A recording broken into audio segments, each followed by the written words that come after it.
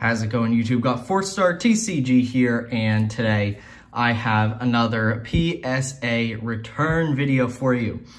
So this is a economy submission. This was the first economy submission I did. I will link the submission video up in the corner up in the iCards if you want to see my grade predictions, but I'll discuss them a little bit in this video as well. So I was really excited to finally, really start getting back to grading. Now that prices were down to about $50 per card with these economy tier submissions, it made a lot of things much more viable in terms of grading. So I was able to submit, I think I did 10 cards at the economy tier. I might do a couple, maybe another submission or two at the economy tier with some cards that I just got in. But I am really excited to show off these cards, these 5 cards. I sent these off, I want to say, towards the end of January.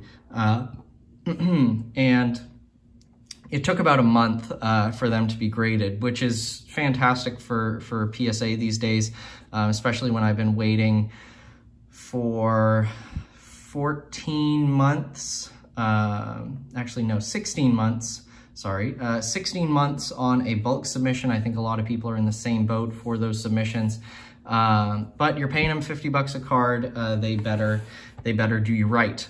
So without any further ado, let's crack into these 5 graded cards. I do already know the grades, and let me tell you, these are amazing.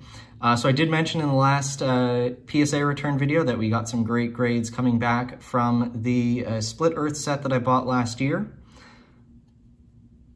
And check that out, this Kabutops from Split Earth, a Gem Mint 10.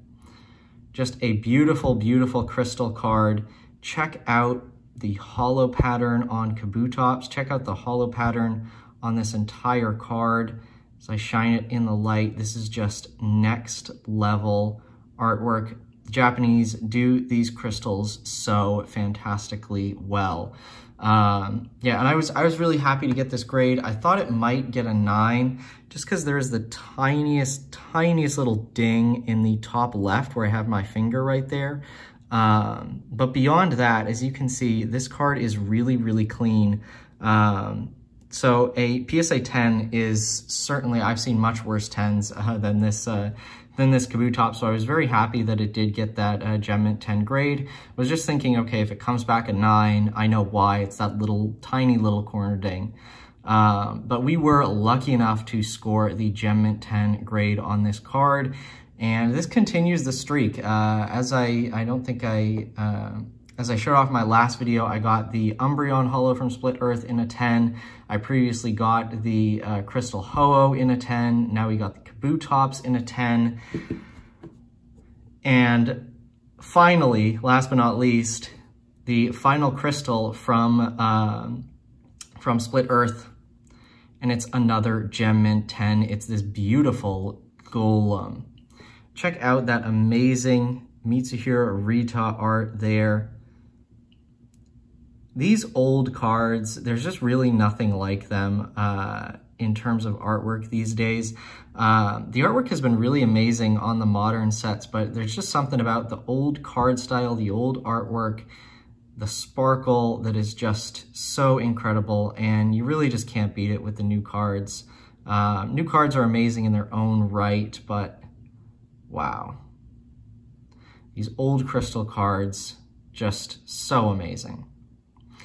And this one, as I think I mentioned in the submission video, I could not find anything wrong with it. Extremely clean, very deserving of that Gem Mint 10 grade. And I think I did pre-grade this card a Gem Mint 10 as well. So really, really excited for this. And yeah, it's pretty amazing. So really, really happy to get those 2 cards graded.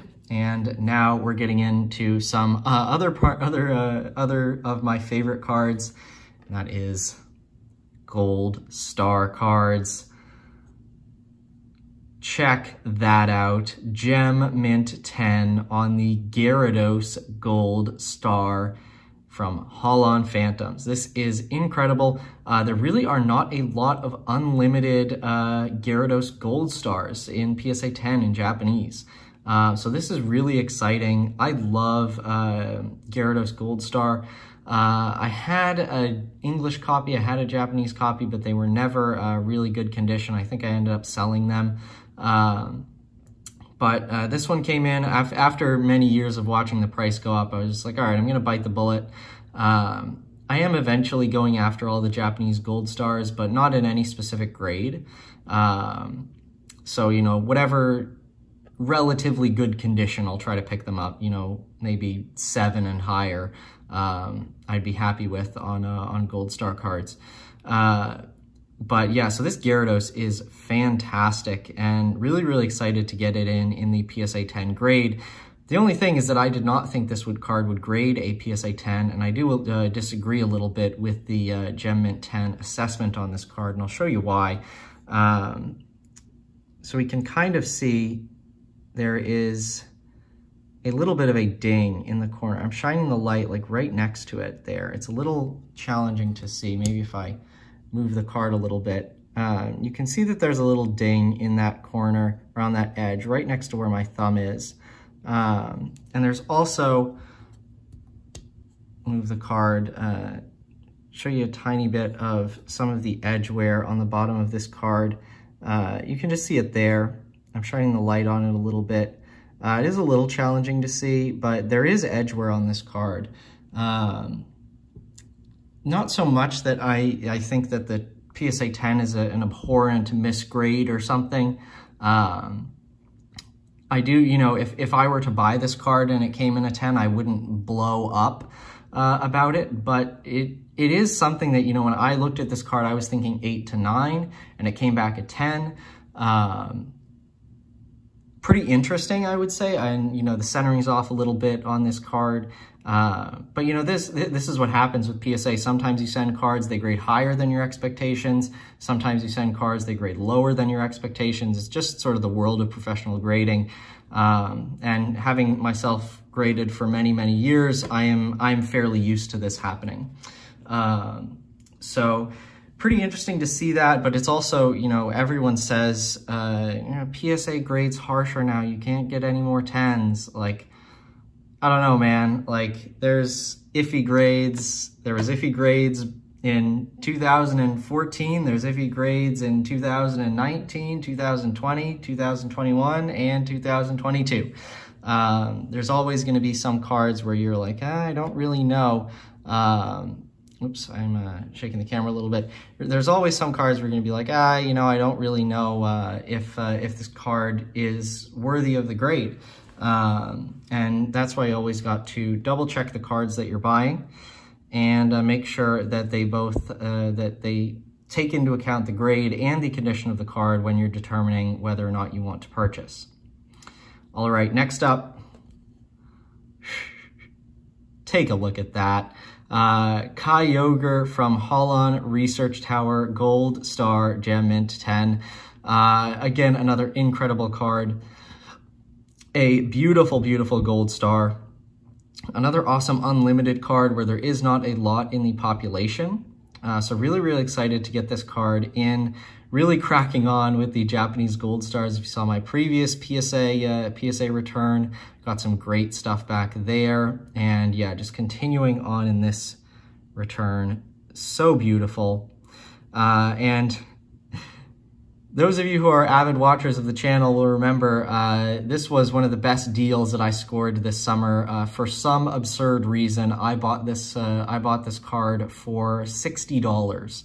I don't usually disclose, you know, what I paid for cards and stuff, but I figured with this, it was just a great way to sort of show that there is stuff out there, you know. This is like $60 for this card is like a 2014, 2015 price. And there we go, it graded a PSA 10. So there's still some great deals out there. I think there was some very minor edge wear on this card. You probably can't even see it in the PSA case. maybe a little bit at the top there. Pretty challenging to see, but I thought this card was sort of on the edge. I pessimistically pre-graded it a PSA 9, but for a PSA 10, again, if I got this card in a PSA 10, I would not be disappointed at all. Very solid and respectable grade on this card. All right, and last but not least, we have Charizard from the Stormfront set Unlimited Edition, scoring the PSA 9 grade, so the only grade lower than a 10 in this submission. Pretty amazing. We got 4 10s and a 9. That's a win submission if I've ever seen one. I'm not really sure what caused this card to grade a 9, as again, as you can see on the back, it is really, really clean. I didn't see any edge wear on this card. When I was submitting it, I pre-graded it a PSA 10. I suppose the centering is slightly off left to right, if you can see that. But I wouldn't say it's off any more than the Gyarados, which scored a 10. So it's, you know, it's, like I said, it's always a little confusing at some points when you get back professional grades. Even after, you know, how long have I been grading? 7 years with PSA, pretty much exclusively with PSA, submitting many cards. Yeah, there's still, you know, grades that are lower than what I expect. There's still grades that are higher than I expect, even in a 5-card submission. But on the bulk, on the sum of everything does seem to end up grading largely within what I expect, you know, plus or minus 1 grade. You know, a card grading a 9 when you expect a 10, a card grading a 10 when you expect a 9, those are really not significant differences. I think a lot of people don't realize that. You know, they assume that there's one correct grade for a card, and professional grading is really subjective. I think people need to understand that a lot more, especially when they're making purchasing decisions and grading decisions. So there we go, another 5 cards back from PSA, and boy, these were amazing things. Yeah, so this submission, truly fantastic. We scored 2 Gem Mint 10 crystals, 2 Gem Mint 10 gold stars, and a Charizard for good measure. All right, so thank you all very much for watching. Be sure to like and subscribe, and stick around for more videos.